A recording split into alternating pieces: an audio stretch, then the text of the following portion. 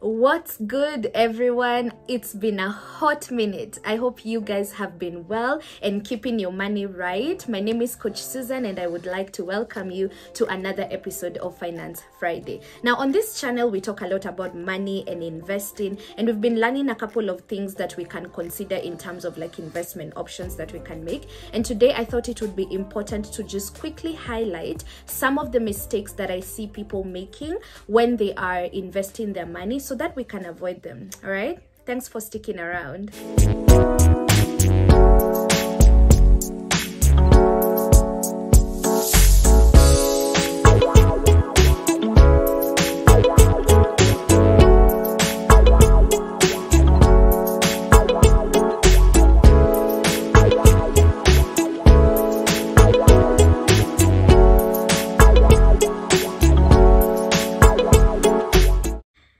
So the first investment mistake you want to avoid is actually investing in things you do not understand.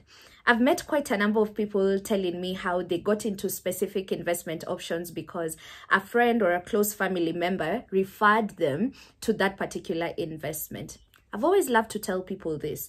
Recommendations are not bad. I've also gotten a lot of good investment recommendations from friends, family members, and colleagues. However, it is important that you take your time, conduct your due diligence, and actually understand this investment that you are investing in.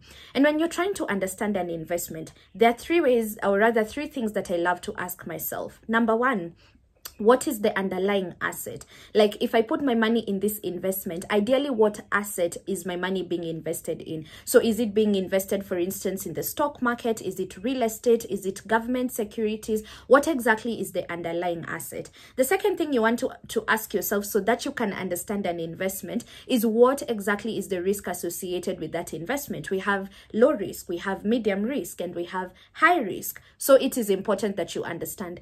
The other thing you need to ask yourself is actually, how can I best leverage on this investment? Because not every investment option in the market is for you at a given particular point in time. So those three questions will really help you to understand. I've always also loved to say that you should ideally be able to explain that investment to yourself or even to your grandma, and they should ideally be able to understand. So understand really what you're investing in. All right.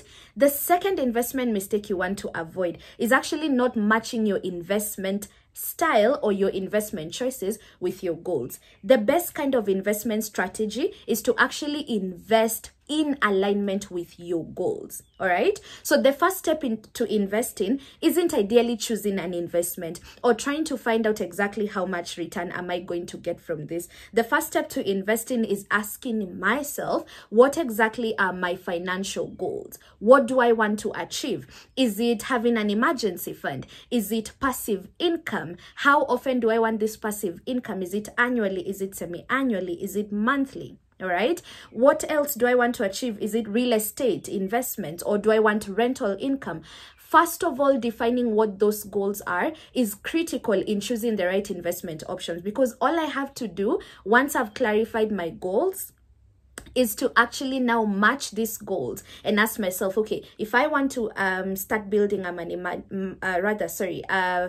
emergency fund, what investment option works for this? If I want rental income, what kind of investments do I have to make? If, for instance, I want passive income, you know, bonds and the stock market then come into play in that sense. All right. So you have to match your goals and your investment choices. So if you're making an investment and you can't quite tell which of my financial goals are actually served by this investment option, you probably don't need that investment. And that has really helped me in my journey when I started investing, and especially because most times you don't have as much money to invest in so many things. So it's very important that you clarify exactly what you want so that you can be able to start step by step building your investment portfolio, and not just because other people are investing in those things, no, but because you've very clearly defined your goals, and so you're able to attach different investment options. All right. The third mistake is actually forgetting to invest in your own financial education. I've said this probably 100 times on this channel, and I don't mind repeating it because we still have a long way to go with regard to financial literacy. Okay?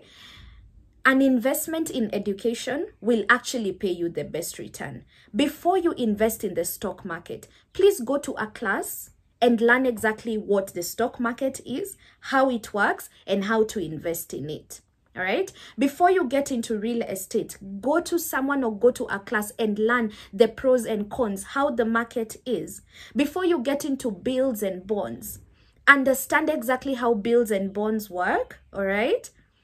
What you need to know if you want to get into investing in bills and bonds. You know why? Because you see, the moment you get educated, nobody can actually take away that knowledge that you've already acquired. And even after that, it's very hard for someone to scam you or to sell you something that is not making sense, because you already have prior information how that particular investment should work. So I've always loved to tell people, I mean, I'm yet to meet a person who can actually scam or con me, because I'm very aware. Like, if it is the stock market, I know what I should pay for and what I shouldn't. If it's bills and bonds, like, I have information about how this investment works and how it doesn't work. All right. So it's very important for you to educate yourself, not just on how investments work, but also how you can build an investment portfolio that actually works for you. All right. The other mistake that I see people making is actually not diversifying their portfolio. All right. So you find that there are people who have just very low risk, conservative investments. And then you have other people who are on the other extreme who take very high risks. Okay. Now, these two people here both have a challenge. All right. Because if you're just taking low risk investments, like your money is just in money market funds and circles and your bank, I keep reminding people that you cannot money market fund your way to financial freedom. You have to take some risk, because of course we are also taking into consideration the factor of risk versus return. All right. The higher the risk, the higher the return as well. All right. So there's a problem in just kind of like concentrating all your money in low risk investments, because all you'll ever get is also low return. All right. And then there's this other bunch who just put their money in volatile, high risk investments. Now, if you've been there, you know, when you make money, you make some really good money, but also when you lose money, you lose serious money, right? So you want to diversify your portfolio. And you want to have like you want to have a good mix of low risk investments and high risk investments to kind of like get a balanced portfolio. Obviously, pay attention to your risk appetite, but don't just put all your money in low risk investments. And neither is it safe to put a very huge portion of your money on high risk volatile investments. You want to have some of your money in low risk investments, just so that you have a cushion around you, and then of course you want to put a bit of your portfolio in some medium to high risk investments, just to ensure we are maximizing on our returns. All right. The sixth mistake I see people making is failing to really understand your risk appetite. Now, risk appetite isn't what am I feeling inside. It's not about feelings. Okay. I love to talk about risk appetite in this sense, like what exactly am I willing and able to lose, and it will not cause a catastrophic effect in my finances. All right. Let me give you a good example. If I earn maybe 50,000 and I have expenses, maybe I have a child in school, I have a family to take care of, I cannot take all my 50,000 and put them in a forex trade. You know, and I've seen people doing this, literally taking school fees money and money that is meant for many other things and putting it in high risk, volatile, unguaranteed investments, because there's always this tendency of people to really kind of like hype each other up and tell themselves, oh, you know, I put this X amount of money and I got ×2 or ×3. And so we take some unreasonable levels of risk. All right. So what exactly is my risk appetite? My risk appetite is, if I'm putting money in a high risk and volatile investment, it has got to be money that I'm willing to lose. That sounds very off, but that's ideally what we are saying. All right. By the time I'm putting money in forex, I'm putting money in crypto, for instance, or you know, in a very high risk and volatile investment, it really has to be money that I'm already willing to lose. Not that I'm investing with the intent of losing the money, but even if I lost the money, there shouldn't be catastrophic effect in my family life, my financial wellness. I shouldn't sleep out in the streets, or even, you know, my child shouldn't not be able to go to school because I lost this money. Which is why organizing your portfolio, as we've just talked about, in a balanced portfolio in a balanced way is a very important thing. All right, so I've had some professionals raise issues like you shouldn't have like more than 5% or 10% of your portfolio in something like crypto or even forex. All right, so you want to actually pay attention to how much of my money is in low risk investments,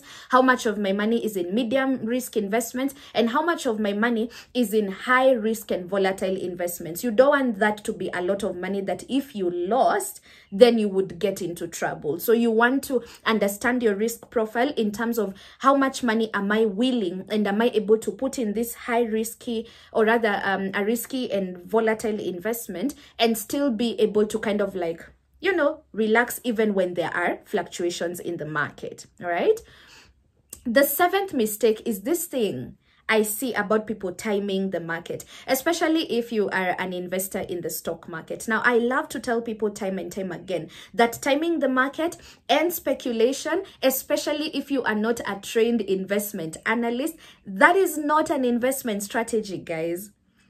Every good and informed, every good investment must be data driven, and it has to be informed. All right. So, and this is one of the reasons I feel like, I know the Kenyan stock market isn't doing very well, and it's not just the Kenyan stock market, but globally, the stock market has not been doing well. All right. But that aside, I've also found that a lot of, especially because I coach and interact with Kenyans a lot, I find that a lot of us approach stock market investing in that way, like we are timing the market. So you are buying the KCB share because you've heard that, you know, the price is going to go up. So you want to come in when the prices are low, wait for when the price goes up, and then, you know, you get your profit. Well, that may be a good thing. There's a very fine line between timing the market and actually gambling. Most of us are pretty much playing spot pesa with our money, claiming that we are investing in the stock market. Anyone who has invested in the stock market and has successfully benefited from it probably did it for the long term, because for stock market prices to go up, it reflects the growth of a company or the growth of an economy, and those things don't happen overnight. All right, so timing the market and speculating is not an investment strategy. So what is? Data. You need to learn as much as possible about the company, about the industry it is in, about the future earnings or projected future earnings, and just about the financial health of that company at that particular time. That's data. Now that will help you to have an informed investment decision, as opposed to kind of like wait and see. All right, so stop timing the market. If you're not a trained investment analyst, like you don't know how to conduct fundamental analysis, you don't know how to conduct technical analysis, like this isn't something you've been trained to do, please stop gambling and actually come back this way. The boring kind of investments where we use data to inform our decisions. So a good investment must be data driven. So in other words, you need to justify with data why you are actually getting into that investment. All right. The eighth mistake is making investment decisions emotionally. I've said this here before. Separate your heart from your hustle. That's all I'm going to say. Stop making emotional financial decisions. And most times it's panic. All right. Like right now, there's a lot happening in the markets. Like my money market fund interest rate is down. When I look at my investment portfolio in my Diane Blair account, the stock market investments, most of them, guys, are actually at a negative. Chest pains. It's really, I mean, it's scary. All right, maybe you've invested in like a bond fund or an equity fund, and I mean, these numbers are just not impressive. The worst thing you can do right now is to actually panic withdraw. That is an emotional decision. If you made informed decisions when you were getting into these investments, you're going to actually realize that because I know what's happening, I know we are probably going into a recession, the stock market is crashing globally, the interest rates are coming low, you just relax, just chill. Which is why what we talked about on diversifying is very important, because some of my money that's been affected by low interest rates and crashing stock market prices is not money I need right now. It's not money I need for, you know, moving around and just getting by. No, that's money that was stacked up for that purpose, long-term investing. So even as we are experiencing these short-term fluctuations, I'm actually not panicking, because I know that if I can be able to weather the short-term fluctuations and then we start kind of like the economy starts recovering, then my investments will also recover in the same way. All right. So you don't want to make emotional investment decisions. Don't just, understand why interest rates are going down first. Understands why the dividends are coming down, understand why the prices are coming down. Like, first of all, before you just pull out that investment, even at a loss, just understand why it's happening. Because sometimes all you need to do is wait it out, okay? And it works out. So just don't make emotional investment decisions. Also, don't make investment decisions on the go. I see a lot of people just being approached by salespeople. You're literally in town on the road and someone brings you a document, sells you a product, and you actually fill in the form and sign the document. Yo, don't do that. All right? Take the time. Take your time, go with that document home, read and understand the terms and conditions, ask questions. Never ever sign an investment contract on the same day that you got it, unless you're fully aware of what this investment is, all right? So don't make these decisions hastily, and also be very aware. Beware of pushy salespeople. So all that is just to say, don't make these decisions emotionally. Whether that's panic or excitement, you want to be level-headed when you're making money decisions. All right.